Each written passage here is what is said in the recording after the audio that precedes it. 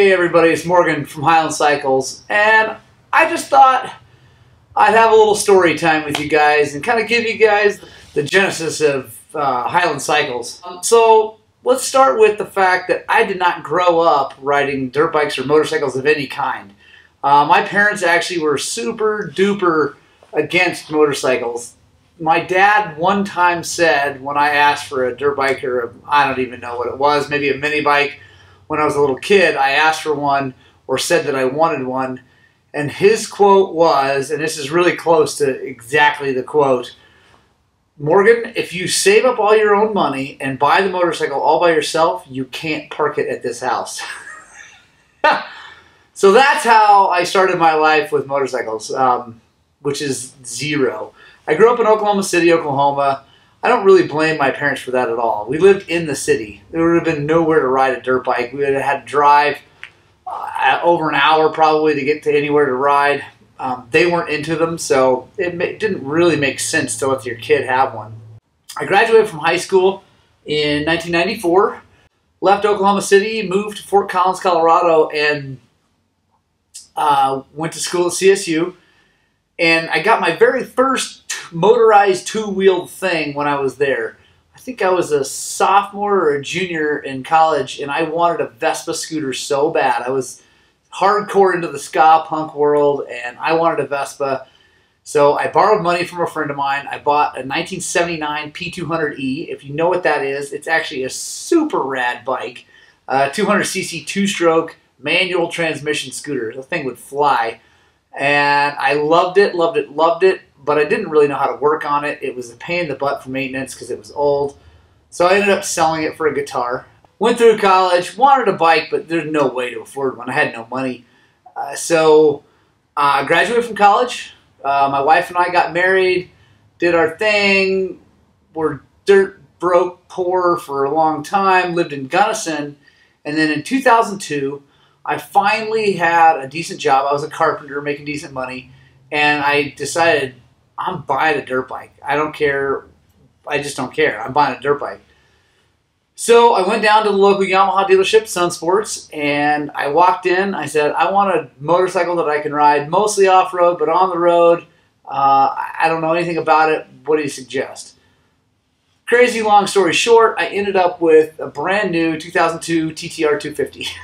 And I know that's kind of funny considering, you know, all the stuff I ride today. But honestly, that bike was awesome. It was perfect first bike for me. We made it street legal so I could ride it anywhere. I got my license using that. And then I rode that thing all over the place. I rode it in all the hardest trails in Taylor Park. I had no clue what I was doing. No tools, no nothing. I would just go ride. I rode Fossil Ridge by myself on that motorcycle with no tools and no water. I had no idea where I was going. It was ridiculous. If you don't know what Fossil Ridge is, it's hard. It's hard for me today. I can't even describe how hard it was being my first time on a dirt bike. So I taught myself how to ride, and I absolutely fell in love with it. And you have to understand that before I was into dirt bikes and that kind of sport, I was a climber. I've climbed all over the world. I've climbed big mountains. I worked for the National Outdoor Leadership School as a guide and teacher. I've guided big climbs on Aconcagua. Anyway, so I've been an adrenaline junkie forever. And when I got a dirt bike, I didn't really know how much it was going to take over my life. But within a year, I was so consumed with the sport, I could not think of anything else. I started selling climbing gear, selling my skis, things like that, because all I wanted to do was put parts on my bike. About a year after I had that TTR, it got stolen in Gunnison, Colorado, which is crazy to even think. And I remember it was about 6:30 in the morning when I realized it was stolen. I was going to work. I realized it was stolen. I went inside, told my wife. We were both kind of freaking out because, first of all, I'd never had anything stolen before. Second of all, it's Gunnison. Things don't generally get stolen in Gunnison. And I was freaking out. And so we called the cops. We did the whole thing. They came and took my statement, all that stuff. And when we got done, I looked at my wife and I'm like, well, I guess I'm just going to go buy another bike. And I'll never forget the look on her face. It's actually a look I've seen now a lot of times. And it was this look of just, she couldn't believe what I was saying. First of all, it was going to be a whole bunch of money that we really didn't have. I mean, we had jobs and we're working so we could afford it, but it wasn't a great idea. And then also, she couldn't believe that I was in such a hurry that I had to have one right away. I couldn't wait for the cops to do their thing. But I couldn't. So I bought a WR250. And I needed an upgrade because the TTR was awesome, but it just didn't have the horsepower. It was a little heavy. And with the suspension, the brakes, all that stuff weren't... I was overriding the bike. So I decided I'm getting a WR250F. I rode that bike, and I rode it and rode it and rode it. And while I owned that motorcycle, I made up my mind that I was going to change my life. I had been doing construction for quite a few years. I had a degree in natural resource management with a minor in geographic information systems. I could have done a lot of different things. My wife was working for the Forest Service. I could have gone that route. But as the motorcycling sport lifestyle just slowly but very surely took over my soul, I made up my mind that that's it. This is all I want to do for a living. And I decided I was going to go back and be a mechanic. I decided I was going to go back to school, figure out how to be a mechanic. I was not a mechanic. I didn't grow up working on things, so I had a lot to learn. But I also knew that while I worked on my bike, I was just as happy as when I was riding it. So in the winter of 2004, I moved to Phoenix without my wife. She stayed in Gunnison. I moved to Phoenix, and I went to Motorcycle Mechanics Institute for a little over a year. I moved back to Gunnison, still with the same wife, by the way. And I moved back to Gunnison, got a job at Sun Sports. Actually, I moved back to Gunnison. I got a job with Gunnison Motorsports as a mechanic and just poured my life into the sport. That was all I wanted to do. That's all I did. I completely quit rock climbing and ice climbing and all that stuff and just focused solely on motorcycles. And I decided I wanted to go racing. So I started racing and having a lot of fun. I was racing the C-Class, didn't really know what I was doing. And I'll never forget the day that it's the first real-time riding that I thought, man, I've got to have more horsepower. I mean, I kind of thought that with the TTR, but really it was more the suspension and the brakes, and just it got stolen, so I wanted to upgrade. But I was at the Angel Fire Weeby race at Angel Fire, New Mexico, and I remember going up the hills, just climbing these ski runs and being passed by everybody on 450s and 250s, 252 strokes, things like that, and just being like, this isn't going to work. So I came home, told my wife I needed a new bike again. And yeah, like I said, this is a pattern.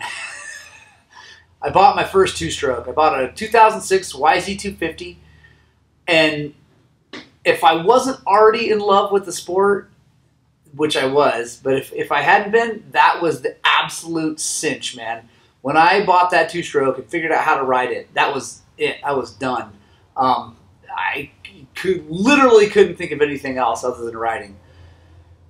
So I rode that bike. I ended up working for both shops in Gunnison.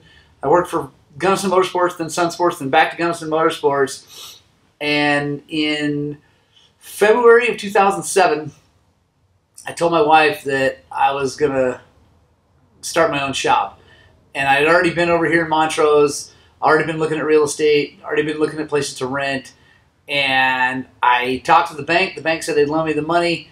And I rented this place that we're sitting right now. We signed a lease. So I moved in March 2007. Really no clue what I was doing. I knew how to fix motorcycles by that point. I felt pretty good about that. But I had no idea how to run a business. I had no clue what social media was. I didn't have any idea what was going on. I just knew that my heart and my soul was calling me to spread the gospel of two wheels. I didn't even know what the gospel of two wheels was at that point, but I hadn't even put words to that.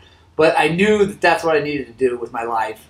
And I started the shop, and then if you know anything about very short history, then you know that in 2008 the economy completely collapsed.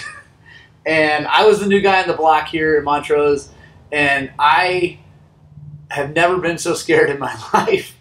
It was like the lights turned off for the motorcycle world here. People just were worried about making their mortgage payments, worried about feeding their families. They were not worried about dirt bikes. They wanted to be worried about dirt bikes, but they really just couldn't be.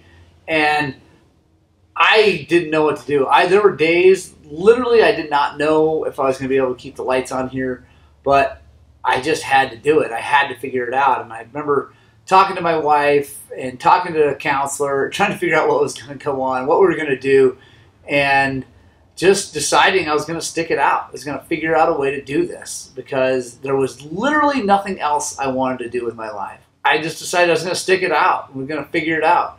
And we put our heads down. We saved money. I sold every motorcycle I owned, literally every motorcycle I owned, all of them, because I needed to keep the rent paid and the lights on. So for, I don't even know how long it was. It wasn't too terribly long because I sold them all. And then I came home. I told my wife that I had sold my YZ250. That was the last bike I had. And this just goes to show you how wonderful my wife is. She looks at me with this look of, I don't even know, despair. It's hard to say. I'm not sure exactly what it was. But she looked at me. She's like, Morgan, what are you doing? I'm like, well, we got to make the rent payment. She's like, you can't sell your only motorcycle. And I'm like, well, I don't. And she's like, you're crazy. You won't make it without a motorcycle. You can't live without a dirt bike. And I'm like, I know, but I got. And so she's like, all right, well, whatever. She's just super frustrated. And obviously so was I. But it was wintertime. I was like, I'll be all right. And I remember that Christmas, she walks up to me on Christmas Day, not a big Christmas. We had just my son Thomas, hadn't had our son Ewan yet, and we're Christmas morning, like I said, not a big Christmas for my little guy. And she walks up to me and she hands me an envelope. It says Merry Christmas. And I open it up and it was a check for $1,000. And I'm like, Ruth, we can't afford it. She's like, listen, we have a savings account. I know times are tight. She's like, but I want you to take this money, go put it down on a new bike, and you can't ever sell it unless you talk to me. And I'll never be able to repay her for that, ever, ever, ever in my life.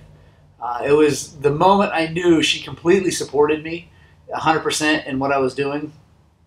And a couple days later, I went down to Davis Service Center, put the money down, and got another YZ250.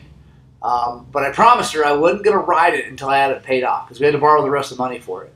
And so I parked the thing over in the shop just over there and looked at it a lot. And I put my head down and I worked like I've never worked before. I don't know how many nights I was down here till 1 or 2 o'clock in the morning. All into the next spring and summer. I was by myself. I didn't have any employees. I was just working like a dog. And I finally got the thing paid off, and I told her, I get to go ride the bike. And she just, huge smile on her face, and it was just a wonderful moment. So that's the beginnings, and, you know, obviously the economy started to change and turn around. Things looked up. We've been here now almost 13 years in this location, and now we are growing here on the internet, growing here on YouTube, and things are going well. And honestly, it's all because of you guys, and I really, really appreciate all the support. You guys have been huge. The shop is my life. I can actually say that I'm finding time for other things. Obviously, my kids, my wife, some other things in my life to try to balance it out a little bit. But you know, it's been a struggle. It's been hard. Competition comes, competition goes. We're still here. We're still rocking and rolling, having a blast, still spreading the gospel of two wheels. I just can't thank you guys enough for watching and paying attention and supporting us. It means an absolute ton to me. You You know, if you need any motivation, watch this again. You can do it. I'm telling you. Thanks so much. Thank you so much for watching our stuff. We have a ton of content coming. We're going to keep rolling with this YouTube thing. I hope you guys like it. If you do, go ahead, hit the like button, share this video with your friends. Yeah, I appreciate it, guys. Make sure you get out and spread the gospel of two wheels. We need more people riding dirt bikes. The industry is not getting any bigger right now, and we need to spread that gospel and get people out riding, having fun, using their bodies, using their minds, and burning gas. Guys, thanks so much. I appreciate it. And really, like I said, no matter what, I really hope you find some time to ride your dirt bikes!